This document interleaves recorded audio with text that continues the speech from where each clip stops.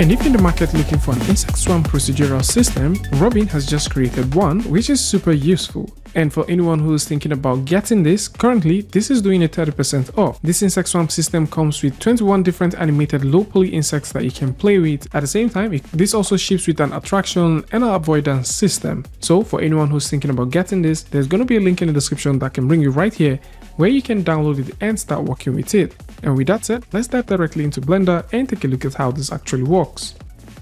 And when Blender simply open right here, all you need to do to get things going is to go over to Edit, go over to Preference, then go over to where you have your file path and add the insect swarm procedural insect system to your asset browser file path. And once you have that done, click on the burger menu, click on Save and close your preference. Next thing you need to do is drag out the new panel and switch over to the asset browser. And once you do that, if you click on the drop down, you'd now notice that we have the insect swarm. The insect swarm comes with a lot of insects that you can play with, from flying to crawling ones, and you can also choose to drag and drop them within your viewport to start playing with them. But then if you like to play with the swarm, then you have two types, the flying swarm and the crawling swarm. You've also got the centipede one, which we're going to take a look at soon. And how the flying one gets to work is very similar to what you have with the crawling one, and this works like this, that if you click and drag onto your viewport, you can now preview the swarm flying across your scene.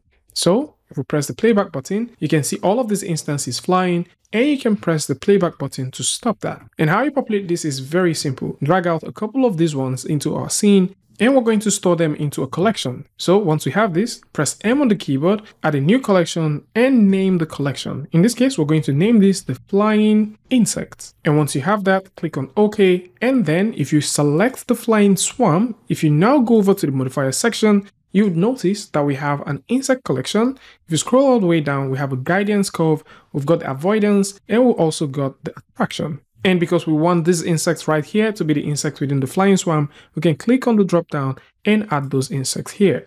Next thing which we might want to do is to make sure that all of the ones that we have here, which are within the collection, are hidden. So we're going to turn that off. And then if we press the playback button, you can now see, let's bounce this back, press the playback button.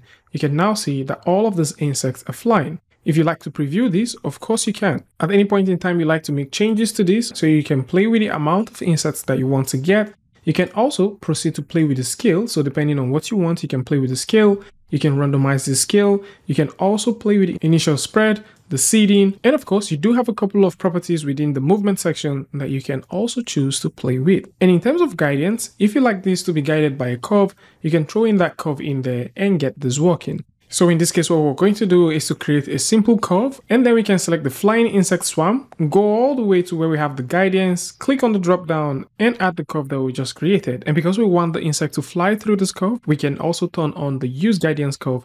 And if we set this all the way back, press the playback button, you can now see that these insects follow the guided curve. So depending on what you're trying to make, you can definitely go to town with this. At the same time, you can play with the avoidance collection and also an attraction collection. These would simply make the object attract or avoid certain parts. So the flying insect swarm and also the crawling swarm are pretty similar. So just in case you're thinking about working with this, these are certain properties and things that you need to know about them.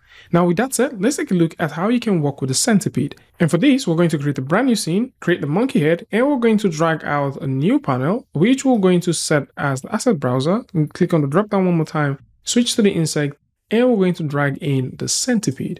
So how the centipede one works is a little bit different from what you get with the flying swarm and the crawling swarm. And for this, what you basically need to do is to create a path, as this simply works with a custom path and a surface collection. So for this one, we're going to have the object selected, tap M on the keyboard, and we're going to call this Susan. And once we have that there, the next which we need to do is to create a custom path. You can of course go ahead and make modifications to this if you want. And once you're done, select the centipede generator setup, and then you can click on the surface collection, select Susan, which is the one which you've made earlier, and you can select the custom path. So in this case, this is a node path which we've just made, and we're going to click on that to make that selection.